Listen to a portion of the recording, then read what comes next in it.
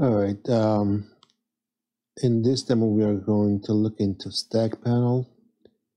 But before we do, I want to touch on a couple of things with the grid that I forgot to mention in the last video.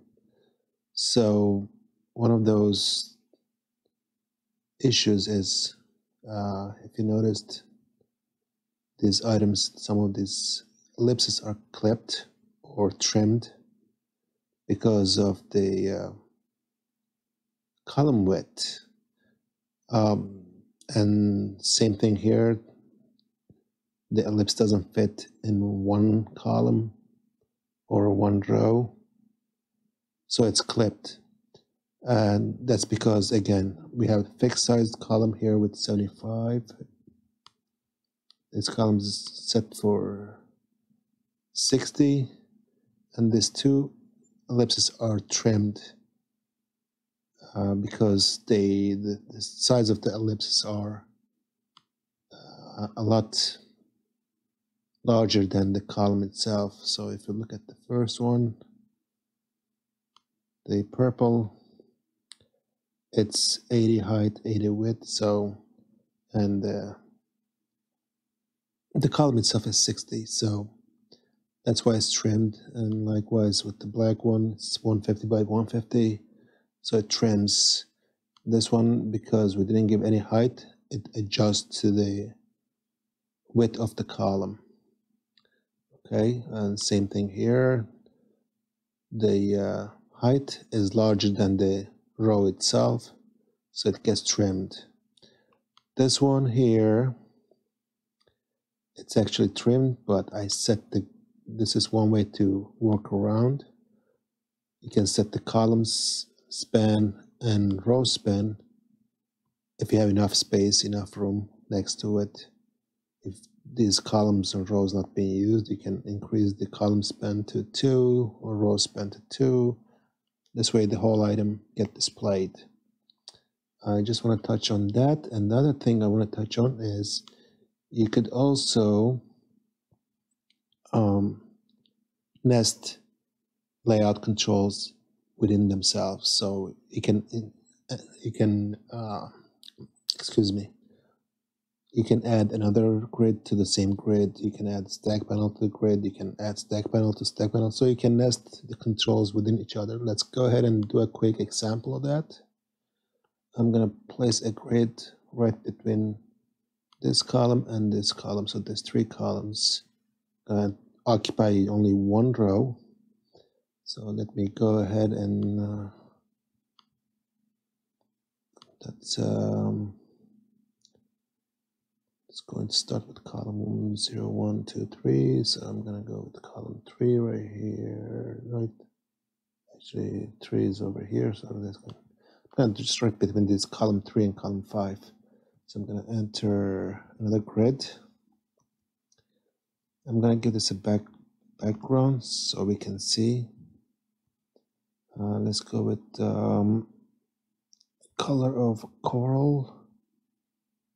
All right, let me actually set the grid.column to 3 and grid.row to 3. Let's see if we got it right. Yeah, right. Okay, now I'm gonna set the column span to take up 3 columns. So grid.column span, it's going to be 3.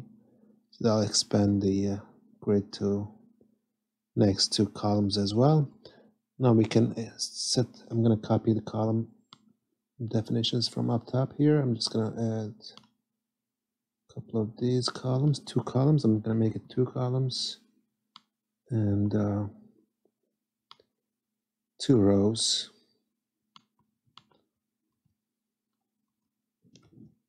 Close column definition. All right, same thing with the row definitions. Change this to row definitions, and row definitions. So we have 2 columns and 2 rows. I'm going to go ahead and insert the text block and give it a text of text block.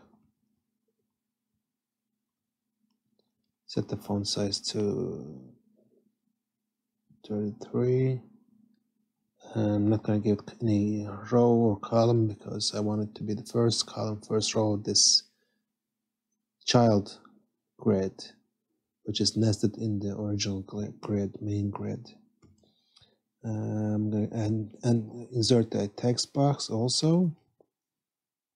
Text box. I want this to be column 2, right next to the text block. So grid dot column is going to be 1, but in reality it's column 2 based on index. And I want a button on the second row. Let me get a content of button and grid dot row will be 1. And let's get a font size of 33 as well. And I want this to take up both columns, so grid dot column span 2. Okay, so the options are unlimited. And let me run this.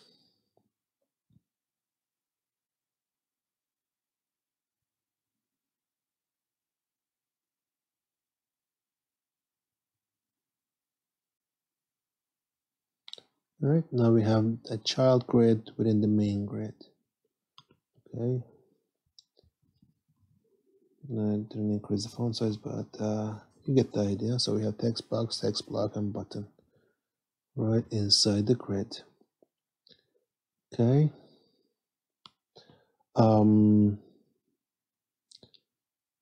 So yeah, I think we covered pretty much everything.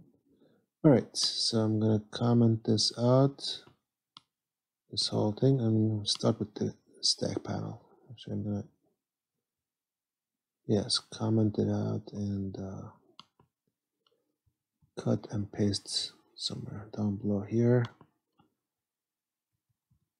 in case I need it for later. So let's go back in here. Let's add a stack panel. Okay. So now let's talk about stack panel. So stack panel stacks items on top of each other or next to each other. Okay.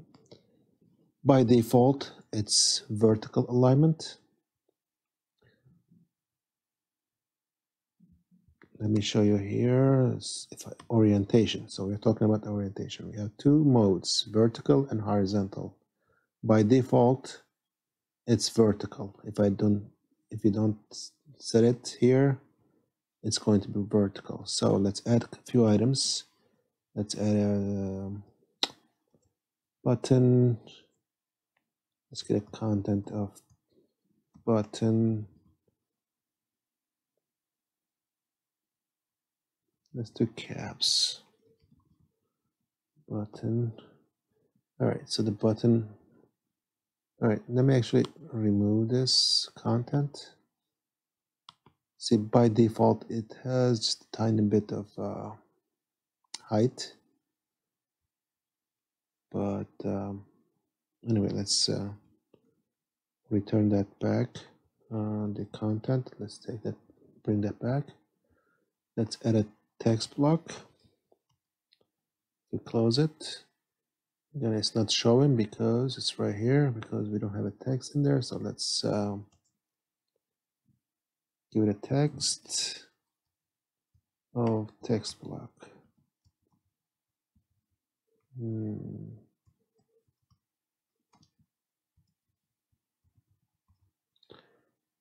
All right. Let's increase the font sizes to 30. Let's go crazy with 40. All right, let's increase the font size here too, to 40. So we have a text block and button. Let's add an ellipse, and let's get a fill of red. Close that out so we don't see the ellipse. See, with some elements, even if we don't have any height and width, like text box and button, it has a little default height. Okay, that's by design. Now the ellipse doesn't have any. It's like a single line. So we need to give it a height. Let's get a height of 40 as well. Let's add a rectangle, fill of green, and let's close this out. Let's find out again, same thing. So we don't have a height, it won't show up. Let's get a height of 40. Okay, so StackPanel stacks items when it's set to by default on top of each other. Okay. Okay, so that's default vertical stacking. Items are stacked on top of each other. Let's switch to other orientation, which is horizontal. Uh-oh, seems like we lost some of the items. Again, when you switch to horizontal, now we need the width instead of height. So now I need to change this to width. If I do that, then the item will show up like so. Okay, now you see the button is a little wider.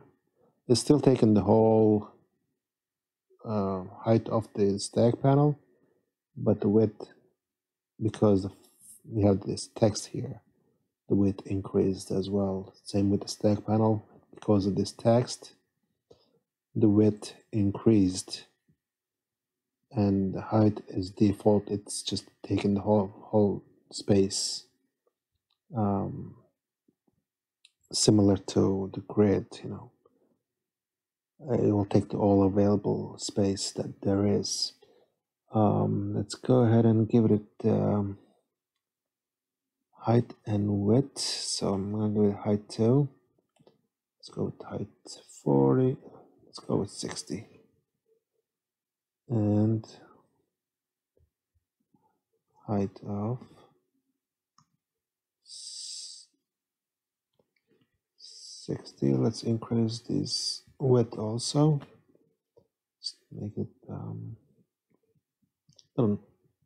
noticeable instead of tiny. Oh well, let's go crazy with 90.